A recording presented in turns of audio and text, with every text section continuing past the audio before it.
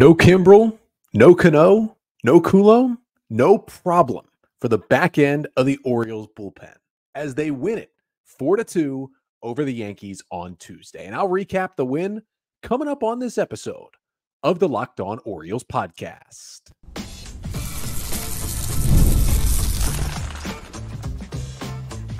You are Locked On Orioles, your daily Baltimore Orioles podcast. Part of the Locked On Podcast Network, your team every day. Fans, today is Wednesday, May 1st, 2024, and welcome back into the Locked On Orioles podcast, part of the Locked On Podcast Network, your team every day. As always, I'm your host, Connor Newcomb. And coming up on today's episode, we are going to recap the Orioles' 4-2 victory over the New York Yankees on Tuesday night, getting the 5 things you need to know from that one, including a big-time start from Dean Kremer, the Orioles capitalizing on some Yankees miscues, and the bullpen, the middle part of the bullpen, really stepping up. And then we'll jump into an updated version, a May 1st version of our Bullpen Trust Power Rankings. But that's all coming up on this episode of the Locked On Orioles podcast, which is brought to you by Prize Picks, the easiest and most exciting way to play daily fantasy sports. Go to prizepicks.com/lockedonmlb and use code all lowercase LOCKEDONMLB for a first deposit match up to $100.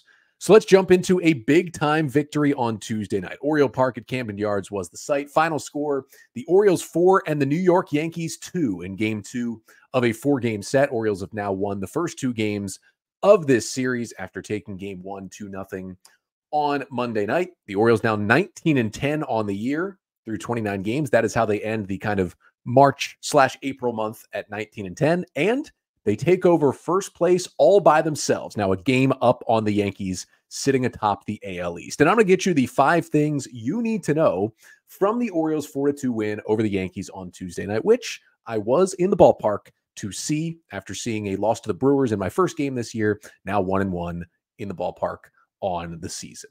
And the first thing you need to know is Dean Kremer gave the Orioles length when they absolutely needed it. We'll get to it in a moment. I already mentioned it, but the Orioles' top 3 relievers at the back end of the bullpen, Craig Kimbrel, Yennier Cano, Danny Coulomb, none of them were available to pitch out of the bullpen on Tuesday night. So you knew the Orioles could have gotten through this game, which they did, but we knew, hey, if Dean Kremer can only get through 5 innings or so, it could be really, really tough for the Orioles' pen to finish off this game against this Yankee lineup.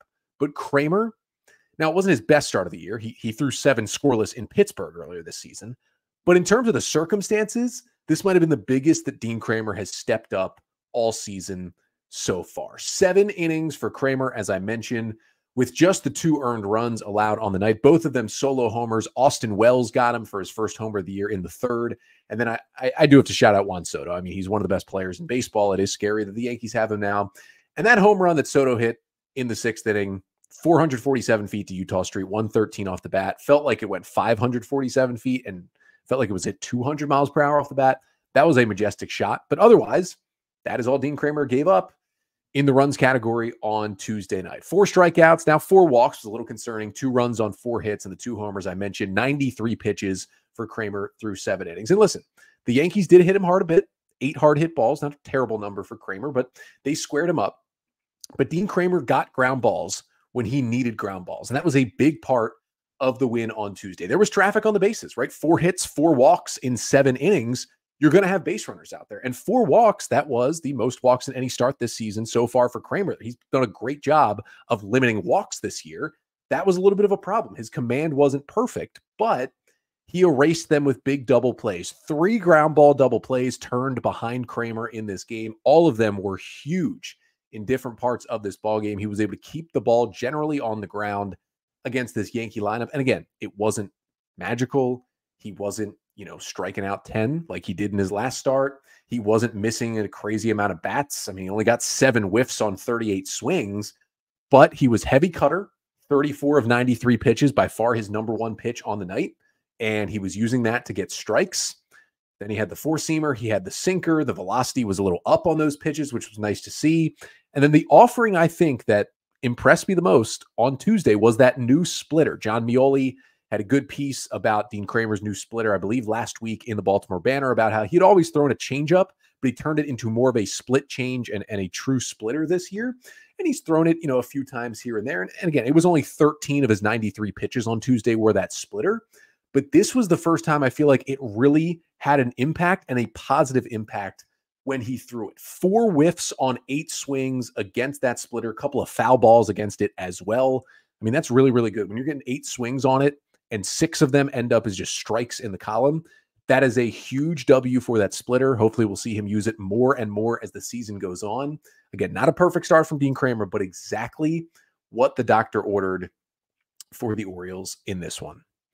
And the second thing you need to know from the win on Tuesday night is that the middle part of this bullpen stepped up when it needed to. And I'm going to get to this and the performances of Keegan Akin and Jacob Webb and why they were out there in more detail in the second segment of the show. But we just got to start with a shout out to those 2 guys. As I mentioned, Cano, Coulombe, Kimbrel, not available in this game. And of course, it had to be a close game, a 2-run game. Even though Dean Kremer gave you 7, you needed 6 outs against this Yankee order and against the meat of the Yankee order as well to get this win. Keegan Akin, 2 huge outs. Jacob Webb, 4 insane outs to get the save for the Orioles with 3 strikeouts. He retired all 4 batters he faced. He was dominant. I mean, just shout out to those 2 guys. They've both been solid middle relievers so far this year, but quietly, Jacob Webb has a 2.03 ERA. We'll get to the 2 of them a little bit more coming up later on the show. Third thing you need to know from the Orioles' 4-2 win over the Yankees on Tuesday is that, I got to tell you, the Yankees' terrible defense certainly helped the Orioles' offense in this game. Now, it helped them blatantly open the scoring, because whatever happened for the Orioles to get on the board with a run in the second inning against Nestor Cortez, who got the start for the Yankees in this one, I still don't understand what the Yankees were doing out there. Anthony Santander leads off the inning with just kind of a lazy fly ball down the right field line. It was kind of a tough play. Juan Soto was swung over towards the gap, but he got a terrible read on it. Anthony Rizzo was like all the way out from first base to right field, and then it nips off his glove. He drops it. It lands in fair territory, and Santander coasts in for what they called a leadoff double on a ball that should have been caught. Then the next batter, Jordan Westberg, does his job. He hits a ground ball to second base. Generally, that's going to get the runner over to third with 1 out, but it was a 1-hopper hit to Gleyber Torres at second base, and he made the right play. He knows Santander does not run well. He picked it up on 1 hop. He turned to third, and a good throw easily nabs Santander at third base and gets the lead runner. What does Torres do? He doesn't step and clear the runner. He throws it directly into the back of Anthony Santander. It dribbles towards the dugout past third base. Santander gets up. Tony Mansolino, the Orioles third base coach, is giving him the big stop sign, stay here. Santander says, I'm going to turn on the jets. And Santander has looked like his feet hurt every time he's tried to run at any point this year. But when he really needs to get to a ball in the gap or really needs to score on a play, he takes it up to another gear where I'm not going to call him fast, but it's at least a lot better to watch. And he turned on that gear, sliding in safely to beat the throw at home to put the Orioles up 1-0. And it was a kind of just a game of bad defense. Like when you look in the box score, I believe that ended up being the only true error that the Yankees committed, but there were 2 infield hits by the Orioles that could have been outs if they had made a little bit cleaner plays. There were some bloop singles that dropped in front of Juan Soto where he looked like he'd never played right field before. And trust me, as good as Juan Soto is as a hitter, he is a very bad defender out there in the outfield. And it certainly showed on Tuesday night. It was just tough to watch them. And you combine that with the terrible error that Anthony Volpe made at shortstop on Monday night to allow the Orioles to score that huge insurance run in the bottom of the 8th in game 1 of this series. It's been a bad series for the Yankees. The Orioles certainly were able to capitalize. And they even did capitalize in that 4th inning, because the 4th thing you need to know from this Oriole win is that really the rest of the offense was in that 4th inning rally. They put up 3 runs against Nestor Cortez and did get a little help from the Yankees defense. Now, Jorge Mateo scorched a double to lead off the inning. Mullins struck out, but then James McCann 1-hopped a ball off the big wall in left field for an RBI double, scoring Mateo and putting the Orioles up 2-1. Hey, all the Yankees fans who are complaining about how far the wall is back now and how it's a stupid ballpark, James McCann just hit it over Aaron Judge's head in left field and still got a double. It's pretty easy. It's just a skill issue. Just hit the ball further. Not that difficult. Just hit the ball further. He got an RBI double. Then Colton Cowser had an infield single. Gunnar Henderson with an RBI infield single. Both of those singles, just incredible hustle down the line from both of those guys to beat them out. They were bang-bang plays at first base. Then Adley Rutschman kind of looped one into right center field that I thought was maybe going to be caught. It just landed in for an RBI single, made it 4-1, and the Orioles didn't necessarily pull away at 4-1 in the fourth inning, but it was a nice little rally by this offense against Cortez, who used to dominate the O's, but recently they've been on him much better, and they certainly showed that on Tuesday night. And then the fifth and final thing you need to know from the Orioles win on Tuesday is that, listen, first base defense is really hard to quantify, and sometimes, the best first base defenders don't have amazing stats that you can look at. But just from the eye test this year, and I'll tell you, I haven't watched, innings of every single everyday first baseman, but I feel like Ryan Mountcastle has a real shot to win the Gold Glove at first base this year. And that's pretty impressive for a guy who was drafted as a shortstop out of high school. The Orioles tried him at short, tried him at third, and tried him in left field. That was a complete disaster, him in left field. He finally found a home at first base. He's been getting better and better defensively every year. Now, StatCast has him for a -3 outs above average, but it's really tough to quantify those stats at first base. And I got to tell you, just from the eye test, Mountcastle has been swinging the bat really well this year. He was the only Oriole without a hit on Tuesday night. He went 0 for 4 with a couple of strikeouts. Everybody else had at least one hit. Rutschman was the only one with 2, as the O's got 4 runs on 9 hits. But he did it with the glove, and he was part of 2 fantastic double plays defensively for the Orioles. Made an awesome scoop on a Juan Soto ball. He picked it out of there out of nowhere on one hop, made a great throw to second, and then shout out to Jorge Mateo, who came over, and instead of Mountcastle or the pitcher, Dean Kremer, he was the one who then covered first on the return throw, and the Orioles got the double play. And then on another double play on a 5-4-3, Jorge Mateo, not a great throw from second to first. Mountcastle scooped it out just in time to get the out at first base. It's been all year. He's been playing a fantastic defensive first base. Jim Palmer says it all the time on the broadcast. He thinks he's going to win a Gold Glove. I think he could too. It's really cool to see him finally find a position. And added to the fact that he's hitting .293 with an .836 OPS. Like, he's producing at the plate as well. He's an everyday player. He is kind of I think, an underappreciated boost in this Orioles order, both with the bat and with the glove as well. But the O's got that huge win, 4-2 over the Yankees on Tuesday night. And there were a lot of pieces that came together for the Orioles to win this game. But the biggest shout out has to go to Keegan Aiken and Jacob Webb, 2 middle relievers who got the final 6 high leverage outs against the middle of the Yankee order. That was a big ask for a bullpen that struggled a bit, and they stepped up to the plate. So coming up next, we'll break down a little further how those 2 got the 6 outs and what it means for the Orioles bullpen as a whole as it moves forward and gets healthier here coming up this season. But first, this episode of the Locked On Orioles podcast is brought to you by DoorDash. Now, we've got Mother's Day coming up in just a couple of weeks here, and DoorDash is going to be the place to be because your mom is a gift. So give her the best this Mother's Day. Get gifts as thoughtful as she is with DoorDash. Select from hundreds of expertly crafted bouquets to the best of tech to self-care essentials and more, delivered right to her door. It's never too late to show mom your love on Mother's Day with DoorDash. Does she love tech? Does she have a sweet tooth, a beauty connoisseur? Whatever it is, you can get everything you need with DoorDash. Shop with savings that would make her proud. With a Dash Pass membership, you'll save with a $0 delivery fee and reduce service fees on eligible orders from Dash Pass merchants that meet the minimum subtotal. Other fees apply and terms apply as well. So get all your Mother's Day gifts all in one place and get 50% off your next order up to $15 when you spend $15 or more on your next flour, convenience, grocery, or retail order now with code LOCKEDONMLB. That is code LOCKEDONMLB when you order using DoorDash today. Terms apply. And today's episode of the Locked On Orioles podcast is also brought to you by Prize Picks. Now, we are into the Major League Baseball season, and you don't want to miss your chance to add your favorite players from the diamond in your Prize Picks entries, whether it's strikeouts, RBIs, first inning runs, whatever the stat may be from Prize Picks. You just pick more or less on the stat and add them to your Prize Picks entry. It is truly that easy. Prize Picks gives you a statistic. You either say that player is going to get more or get less, and that is it. And it goes on for the NBA playoffs as well, which are in full swing. It is such a fun way to play daily fantasy sports.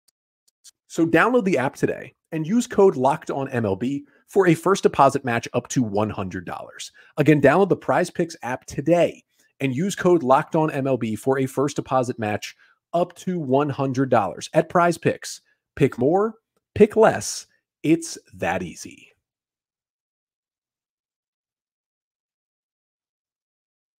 So the Orioles have now taken the first two games of this series over the Yankees, winning at 4-2 on Tuesday night. And a huge part of that Tuesday win was the middle part of the Orioles bullpen, because coming into this game, the Orioles didn't have Craig Kimbrell. He did throw on the field, but apparently that back tightness is still an issue. Didn't have Yennier Cano, who had pitched in the last 2 games and 3 out of the last 4. Didn't have Danny Coulombe. Same thing. 2 games in a row, 3 out of the last 4. Brandon Hyde is not going to use the guy again the next day after pitching like that. So you look down in the Orioles bullpen, and it was Mike Baumann, Cionel Perez, who, although he looked good on Monday night, just coming off the injured list, Yohan Ramirez, Jacob Webb, and Keegan Aiken. You had to find a way to finish the game with those 5. Now, Dean Kremer certainly played a huge part in this. Throwing 7 innings of 2-run ball was fantastic and a huge help here. But you still had to get 6 outs against the middle of the Yankee order with those pitchers available. And not only did Brandon Hyde push the right buttons, but the 2 guys he went to in Keegan Aiken and Jacob Webb certainly delivered. And I just wanted to give a shout out to those guys because they both had good seasons, right? Aiken with a 3.29 ERA, gotten some big outs, Webb with a 2.03 ERA, but they don't get, a lot of the praise that some of the other guys later in the back end of the bullpen get. And they've had some blow up outings. Each of them have had really bad moments that have cost the Orioles a game or 2 so far this year. And, even last year, Aiken was bad, then got injured. Webb was good, but then struggled down the stretch. Remember, Jacob Webb gave up a home run in each of the first 2 Orioles postseason games against the Rangers. So didn't have a good taste in your mouth for either of these guys coming into the season, but they both made the opening day roster. Webb technically went on the paternity list for 2 days, but then eventually did come back and have a roster spot. And while they haven't been, consistently used as high leverage guys this year, they've both been pretty good. They've gotten some key outs from time to time. And you've seen Aiken and Webb, as the season has gone on, move into higher and higher leverage roles. Now they're still below in the pecking order, Kimbrell, Coulombe, and Cano. But it seems like Aiken and Webb at this point in the bullpen are number 4 and number 5 in terms of who Brandon Hyde wants to go to out of the pen. And at one point, when we were talking about, Cionel Perez coming back, and now we have John Means and Bradish coming back soon, and hopefully Tyler Wells will be back as well, Aiken and Webb were thrown into that group of, you could easily get rid of them, right? Aiken has options. He could go down. Webb has to be DFA'd, but he might have been the last guy to make the roster anyway, so he's an easy move. Now it feels a little different. I'll get to that a little bit more. We're doing bullpen trust rankings to finish off the podcast. But these guys came in some high leverage spots and got some huge outs. I mean, shout out to Keegan Aiken on Friday night. Remember, he came in after Kimbrell gave up the run and left the bases loaded with 1 out, got a strikeout and a pop out to keep that game tied at 2 against the A's heading into the bottom of the 9th. Those were huge outs from Aiken. Aiken also went 6 up, 6 down on Sunday in relief after Albert Suarez struggled and only gave the Orioles 4 innings. Those were 6 huge outs. Those didn't end up winning either of those games, but got some big time outs from Keegan Aiken. And these outs were even bigger. Hyde goes to Aiken to begin the 8th inning, Orioles leading 4-2, and it was the right move. You had the lefty in Grisham, the righty in Volpe, and then the lefty in Juan Soto due up for the Yankees. And he strikes out Grisham.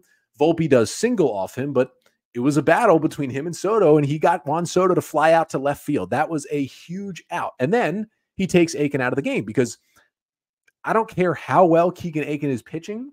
I never want Keegan Aiken to face a right-handed hitter as good as Aaron Judge, even though Judge is struggling. And after an 0-for-3 night is now hitting just 207 on the year. I never want to see Aiken versus Judge unless it is a complete blowout game either way. So Brandon Hyde goes to who I think is the best right-handed reliever available in the bullpen Tuesday night. Again, with Kimbrell and Cano unavailable, I would say Jacob Webb right now is better than Mike Baumann and is better than Yohan Ramirez. And I think everyone would agree with that. So he says, all right, we got to get some righties out. Let's go to Jacob Webb. And Webb falls behind Aaron Judge 3-1. He's representing the tying run, runner on first, 2 outs in the 8th inning. And those next 2 pitches that Webb threw to Judge to strike him out were pretty incredible. Fastball dotted on the outside corner at 94 that Judge swings through. And then a beautiful right-on-right changeup. That way, we're going to call strike anyway.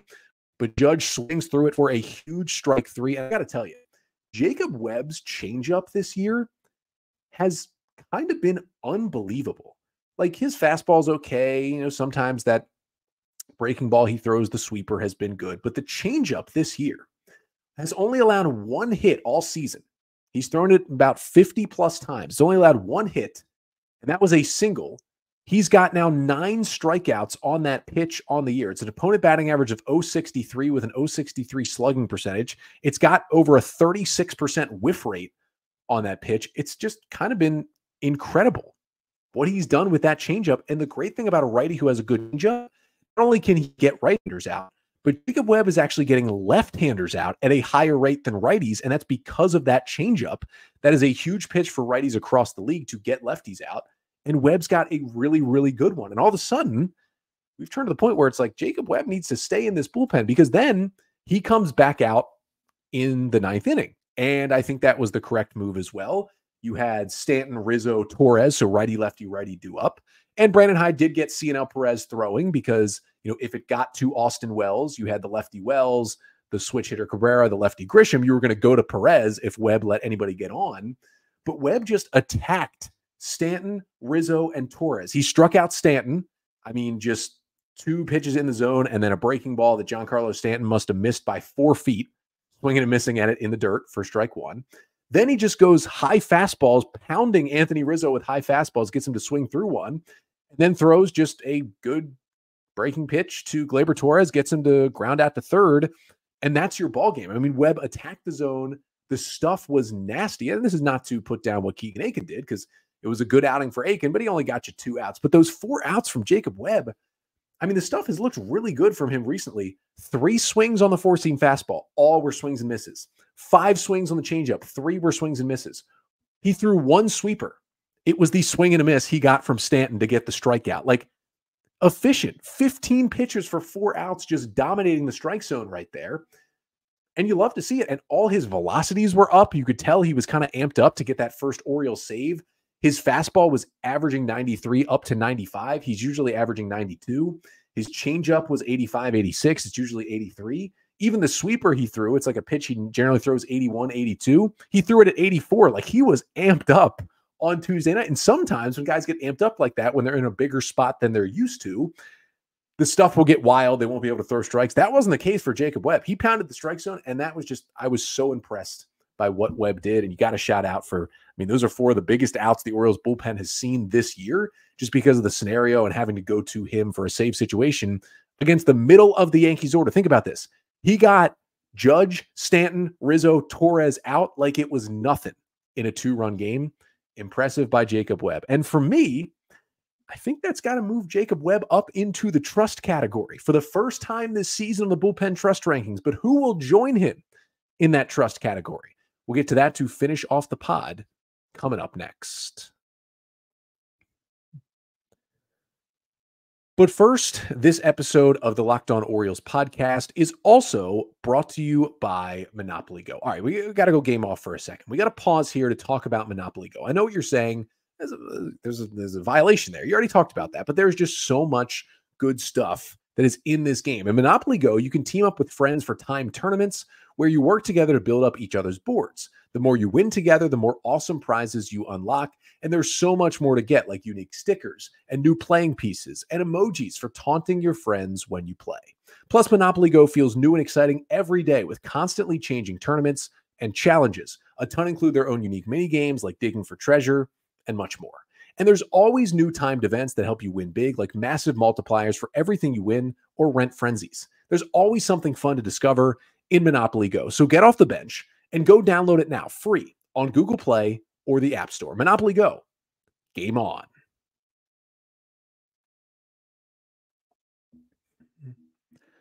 So after the performance from Keegan Aiken and Jacob Webb and the Orioles' huge 4-2 win over the New York Yankees on Tuesday night, I had to update my bullpen trust power rankings for the second time this year. Felt like it was a good time to do it because the Orioles bullpen is in an interesting spot. They've got some guys who've been a little overworked. They've got some guys who are going to lose their jobs this week. Brandon Hyde said to the media before the game Tuesday that he has and they have internally decided when Kyle Bradish and John Means will be activated to the roster. It'll be at some point this week, but they've decided when and what their roles will be. But he was not ready to tell the media just yet. So they know what it's going to be, but we don't know yet. Now, my assumption is Kyle Bradish will start the Thursday game against the Yankees, and that John Means will either start Friday or will be kind of the follower in relief for Bradish, because I can't see him going more than 5 innings absolutely max in his first start back on Thursday. But until then, until those moves are made, we've still got kind of an interesting spot for the Oriole bullpen right now. So let's pull out the bullpen trust rankings. How does it work? Well, I've got 3 categories: trust, maybe trust, and don't trust. And I take the 8 relievers and throw them into those categories. And it's good. We're into May now, right? Let's reset those bullpen trust rankings.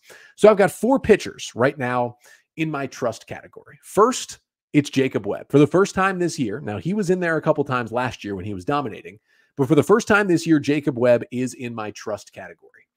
His stuff has looked so good lately. I mean, I just went through it, how good the changeup's been and the fastball with the velocity up. But even in his last couple of outings, like you think back to the outing he had last Wednesday against the Angels, he gave up a home run on the first pitch he threw. And then after that, the changeup were ridiculous. He was getting swings and misses left and right.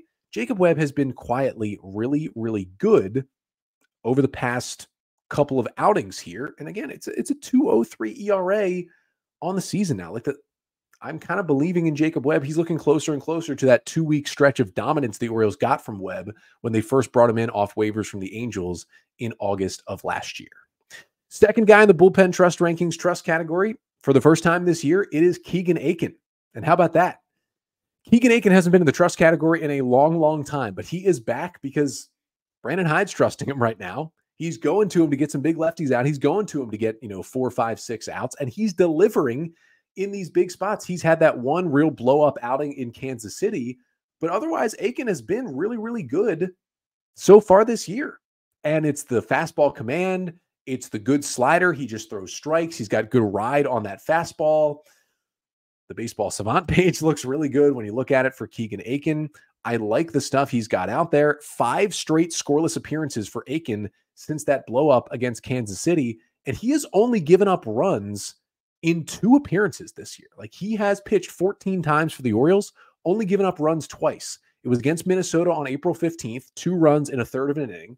And then Kansas City on April 19th, 3 runs in a third of an inning. So those 2 outings are really going to balloon your ERA. And it's still, at this point, is only at 3.29. So he's still been good even with those 2 outings.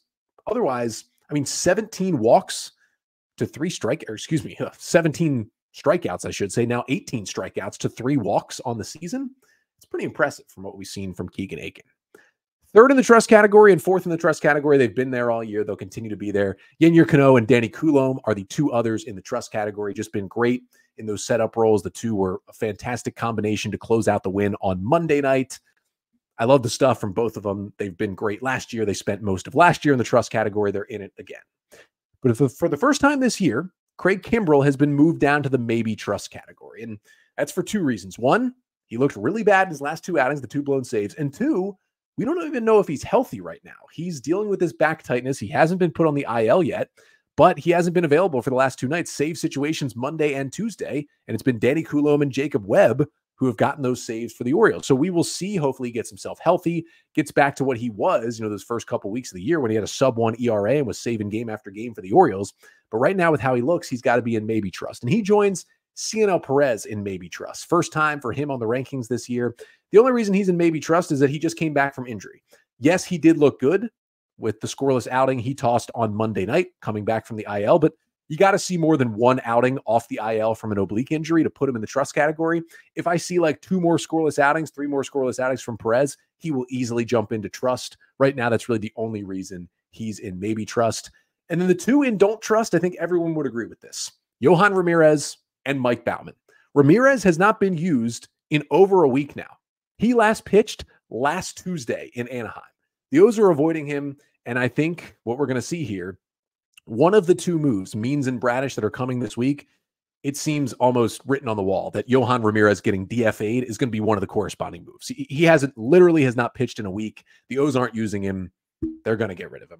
I'm pretty sure about that. And the other one is Mike Baumann. He's had some better outings recently, but he also hasn't pitched in a little while. He last pitched in a blowout game through a scoreless inning on Saturday. Like, he hasn't pitched in these big spots Sunday, Monday, and Tuesday. O's have been using him less because he hasn't been good. And I got to tell you, Baumann also kind of right on this bubble to lose a spot when Means and Bradish come back. And I think at this point you can't option Aiken. He's been too good. So you're probably down to one of three. You got to make two of these three moves: Baumann DFA, Ramirez DFA, or place Craig Kimbrel on the injured list. I still think they're going to IL Kimbrel and then DFA Ramirez, and Baumann will hold on for just a little bit longer, maybe until Tyler Wells comes back. But that would be my guess right now. But I'm not trusting Mike Baumann or Yohan Ramirez in any big spot at this moment. But that'll do it for today's episode. Thanks so much for tuning in. Make sure to leave a 5-star rating and a review wherever you listen. And of course, like, comment, and subscribe to the Locked On Orioles YouTube page. We will be back tomorrow. I'll be recapping Game 3 between the Orioles and the Yankees. The O's will go for a series win here on Wednesday night. This 4-game set, trying to go 3-0 in that set and get a little further extended lead atop the AL East as they play their first game in May. And their ace is going to the hill. Corbin Burns pitching for the Orioles with a 2.55 ERA on the season. He will go up against the right-hander Luis Gil, who will pitch for the Yankees. The 25-year-old has a 4.01 ERA and 5 starts this season, although he has struck out a lot of batters this year. But his last start in Milwaukee did not go well. 5 innings, 5 runs on 6 hits with 6 Ks and 2 walks. O's will try to get to Gil on Wednesday night. Then I'm back with you on Thursday, recapping the Wednesday night game and giving you any further info we may have about this return of Means and Bradish and any other Orioles news and notes. But until then, I'm Connor Newcomb, and this has been the Locked On Orioles podcast, part of the Locked On Podcast Network. Your team every day.